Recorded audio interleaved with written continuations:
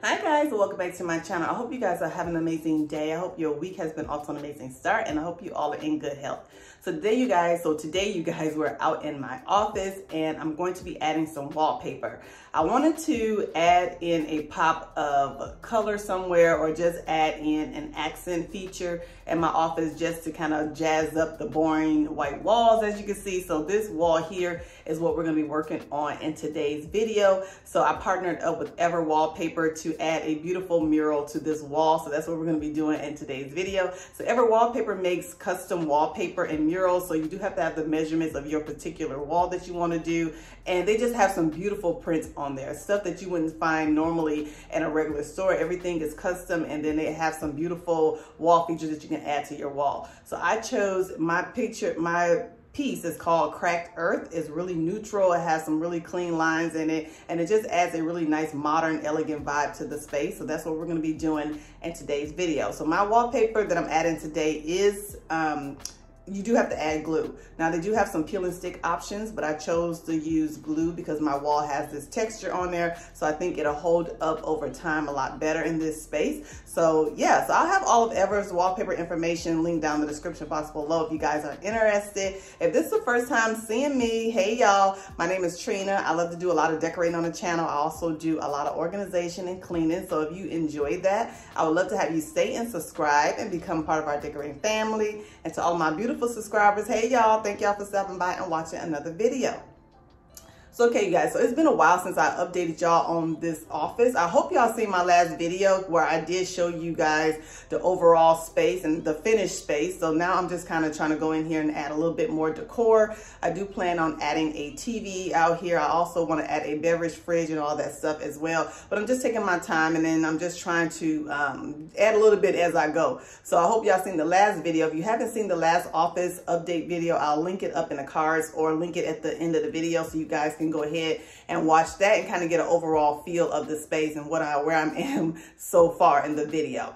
But today we're going to be applying this wallpaper. Hopefully it turns out nice, and hopefully it turns out it adds a beautiful feature wall to my space. So let's get started, you guys. So for this project, you really don't need a lot of tools. All you would need is the wallpaper itself that you're going to be adding. Then you do need some wallpaper glue. So the wallpaper glue that I'm going to be using, let me see if I can hold it up to y'all. I'm going to be using this particular brand of wallpaper glue to add to my space. You can pick this up from Lowe's or Home Depot.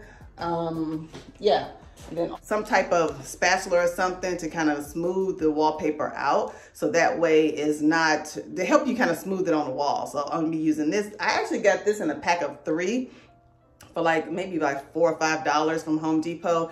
They come in various sizes. Like this is a smaller size, but it also comes with 2 medium sizes as well. And then also you would just need I'm gonna turn the camera around so y'all can see. You would need a little pan or dish or whatever to keep your glue in. Then you need a roller because we're gonna be applying this to the wall. So you're gonna be needing a little roller. I got this little small roller is what I'm using. It already has a little bit of glue in there, but because I was testing it out a little bit. So this is what you would need. This is all the materials you need. And like I said, here's that little scraper kit that I got, or that little, it's called Anvil. I'll have a link it's called Anvil. I'll have a link in the description box. But yeah, this just helps you kind of smooth everything on the wall. You obviously would need some type of ladder or something to, stand up there and put your wallpaper up. I do have my floors taped off with this old shower curtain here just because I didn't want to get any glue or anything on my floors. All of Ever's wallpaper murals come pre-cut and come labeled. So they come in these long strips, as you can see here, and everything is labeled. So all you do is just follow the number to go on your wall. You want to start with the first one, and then you go down the line. So it's really simple. They kind of lay it out with you. They also even came with some extra strips or pieces if you may need extra for your space as well. So this is how the wallpaper comes pre-packaged. Everything is securely wrapped up so that your mural is not damaged. So I'm just going to take my scissors and unwrap all this foam from around it. And then this is the picture, or this is how the pattern looks that I've chose. I absolutely love the color schemes that it has in there. That's exactly what I was looking for. Okay, y'all, so I bought a small little thing of that same wallpaper that I just showed y'all in the previous clip. And obviously this is not enough of this big huge wall, so I had to go get some more, but I'm gonna use up this and add this in here and get this on the wall. So how this wallpaper is supposed to be applied, you want to take your wallpaper glue and apply it directly onto the wall and not the wallpaper itself. So what you see me doing here is just taking my roller and I'm just rolling out, pretty much trying to estimate where the sections are going to go, and I'm going to go ahead and just apply a generous amount of glue so that the wallpaper will be able to adhere to the wall pretty well. Now, like I said, Ever Wallpaper does pre-cut and pre-label everything for you, so it makes installing your mural very simple. All you do is just start with section number 1 and then so forth. So that's what I'm going to do here. The first section I actually did go ahead and cut off the access already, so that's why you see it's not labeled at the top. But that first piece is always the hardest to get on because you want to make sure everything is leveled and even. And I went ahead and just leveled everything out, or made sure everything was leveled and even, so that everything else would line up just perfectly. Now, like I said, you do have to, the murals that they provide are custom made, so you do have to provide the exact measurements of your wall space so that they will make your murals specifically for your wall. Now what I'm doing here is taking this little spatula thing that I got from Home Depot, and I'm just making sure that the paper is pressed against the wall nicely, and just making sure there is no air pockets or bubbles or anything like that, so that the wallpaper is securely attached to the wall.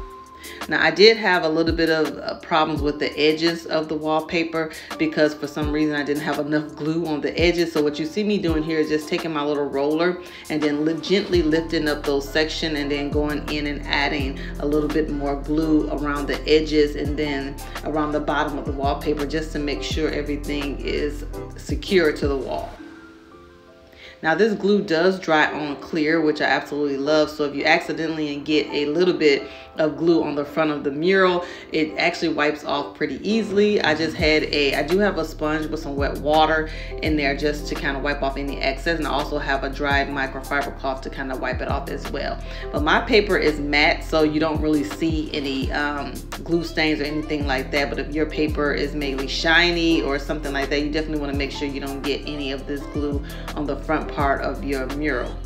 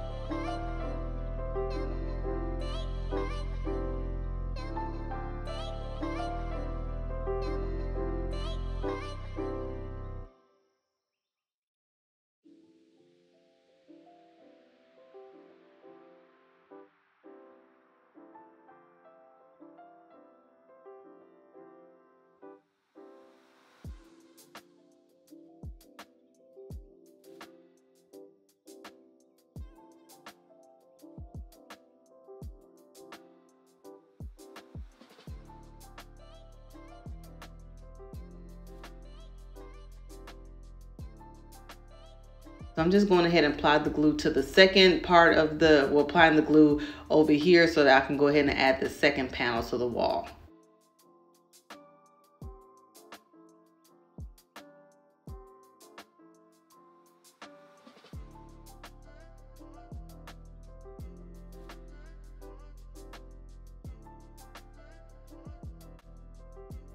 And then this wallpaper, this glue is actually pretty easy to work with. Like I said, is that you have to use a lot of the glue in order for it to adhere to the wall. But I do like that if you make a mistake, if you need to reposition the wallpaper, it's fairly easy to move it and manipulate it without it damaging the mural itself.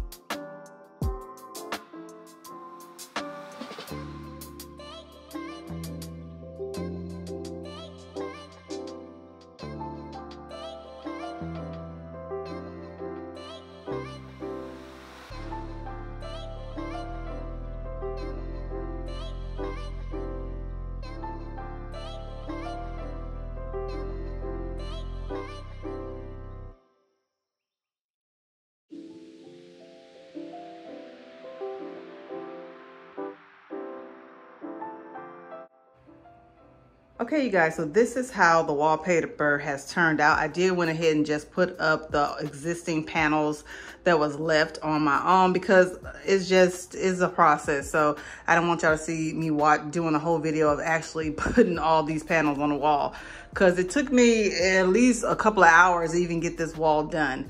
So yeah, but I'm loving how everything turned out. It turned out really nice. It is some parts where I cut a little bit of too much off. So I'm gonna try to go in, and I got some extra paper that's left. As you can see here on my desk, everything's a mess, but I got some paper that's left, and I'm gonna try to see if I can fix the pieces that I actually cut off a little bit too much.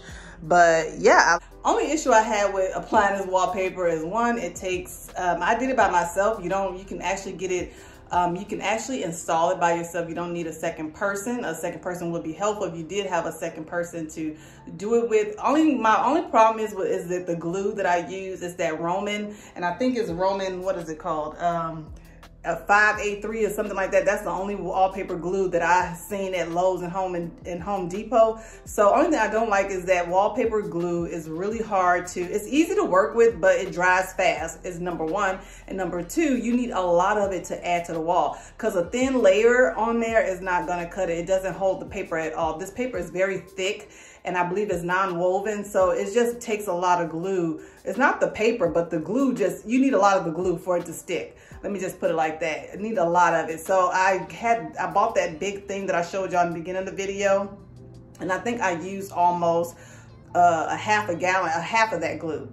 So of that, I used about a half of it to get this wall done. So that's the only thing I didn't like about that. It just takes a lot. And then even when I did go ahead and finish getting the panels to stick, some of the seams were still coming up. A fine brush, one of those little painter's brushes, and actually, you know, kind of added some glue on the sections that were lifting and kind of got them to seal that way. I do love that. I do love the pattern. I love how the seams and everything match. I love the vibe that it's giving me. It's really giving me that look that I was wanting in here. And I love how everything matches up. So it just looks really nice. And it kind of seems like a seamless mural. Okay, so I did go ahead and move my accent chairs back over here on this side of the wall. I did go ahead and reattach all of my artwork and everything. And I bought my little fiddly fig tree over here in the corner as well.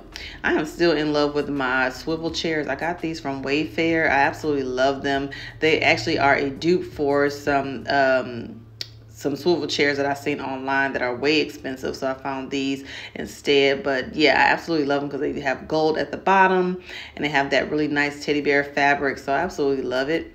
So now I'm just going to go ahead and clean up my space and try to put everything back to normal. I'm still looking for an office chair. I haven't been able to find one that I absolutely love just yet. So I'm still on the lookout for an office chair.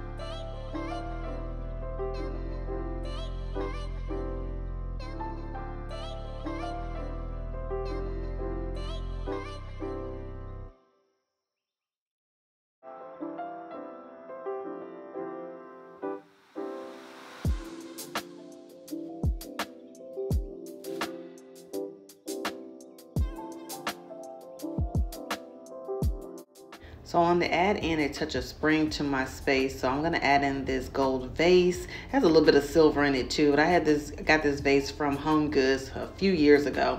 And I'm going to add in these cherry blossoms. What way to bring in spring is by adding in some nice cherry blossoms. So these cherry blossom stems I got from Michael's a few years ago. So I'm just going to use these to add to my vase. And I think I'm using about maybe 6 or 7 stems.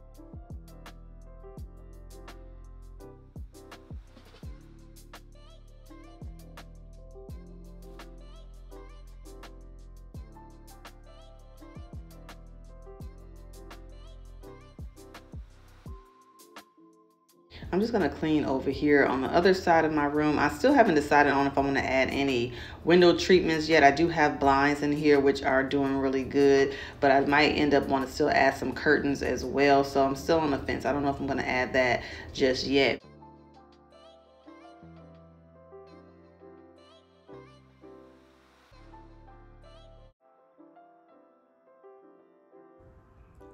Okay, you guys, so this is the next day. So I'm gonna style my little sofa table in here with you all. And I just wanna show y'all, I just wanna show y'all it's been like 24 hours since we installed the wallpaper. Still holding up pretty nicely, as you can see. So I'm absolutely obsessed with this pattern. I really love it. So I'm so happy with it and I'm so pleased. It looks really nice.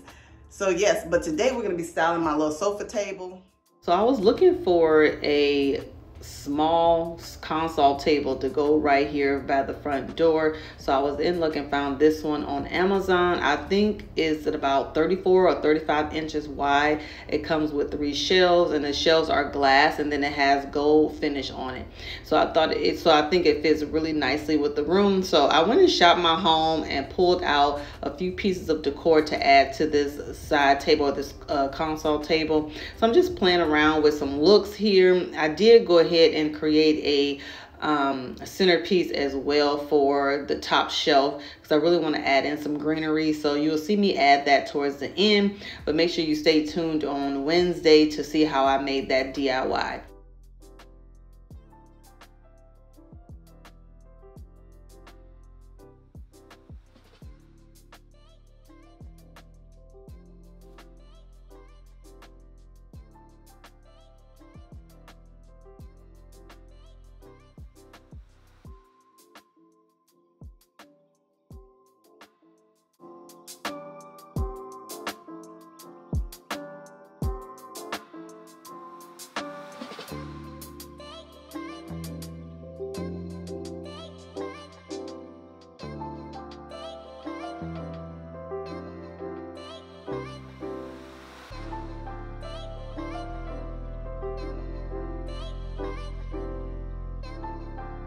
So at the top next to the candle holders, I'm going to add in this DIY succulent arrangement that I just created. So like I said, make sure you stay tuned for Wednesday's video so you can see how I made this. But this is just a recycled planter that I took and spray painted and made over. And then I just bought a beautiful succulent arrangement to put in here to add a nice little centerpiece. And I think it turned out really cute, you guys. And then I also changed out the pillows here in my office. I found these gold ones in my stash as well. So I think it fits really nicely with the space. So these are like maybe 20 by 20, some pillow covers. These are actually pillow covers that I added to my chairs. And okay, you guys, so that is it for today's video. I hope you guys enjoyed it. I hope it brought you all some home decor inspiration. Don't forget to check my description box down below for any discount codes or any links to Ever Wallpaper. Thank you for Ever Wallpaper for sponsoring today's video. I thank you all so much for watching, and I'll see you all in my next one. Bye.